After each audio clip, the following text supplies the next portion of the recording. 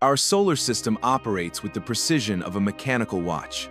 Every celestial body moves along its orbit in stable harmony.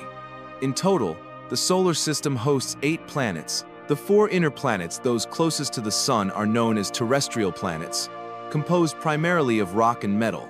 Together with the Sun and the asteroid belt located between Mars and Jupiter, these make up what we call the inner solar system, the very heart of our celestial neighborhood. Beyond the asteroid belt lies a different realm. The outer solar system contains 4 gas giants. These planets have no solid surfaces and are composed mostly of hydrogen and helium. If the asteroid belt acts like the first barrier preventing humans from escaping the solar system, then the gas giants and the Kuiper belt beyond them form a second cosmic prison. The Kuiper belt is a massive ring of dust and icy debris containing over 1 billion small celestial bodies. Looking at the solar system as a whole, it appears uniquely tailored in some ways. Take Earth, for example. Our planet possesses a natural satellite, the Moon, which bears countless impact craters. Many of these craters are the result of objects that would have otherwise struck Earth.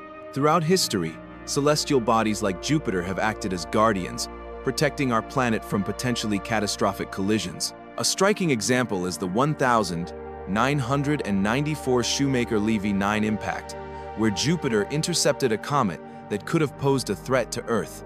Without such cosmic protectors, life on our planet may never have had the chance to emerge. There would be no you and me today.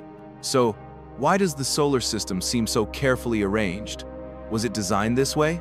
To explore this question, we must journey back in time around 4.6 billion years ago, when the solar system was born. In a quiet corner near the edge of the Milky Way, a massive molecular cloud rich in gas and dust remnants of earlier stars began to collapse under its own gravity. As matter accumulated toward the center, pressure and temperature soared until nuclear fusion ignited, giving birth to our proto-Sunday. In those early days, the solar system was a chaotic place, with leftover debris swirling in all directions.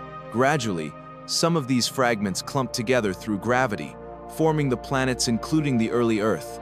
During this period, Earth was struck by a hypothetical Mars-sized body named Theia.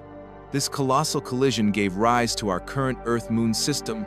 Though each planet in the solar system is unique, some scorched by the sun's heat, others locked in icy isolation, Earth occupies a perfectly balanced position. Not too hot, not too cold, it lies within the habitable zone.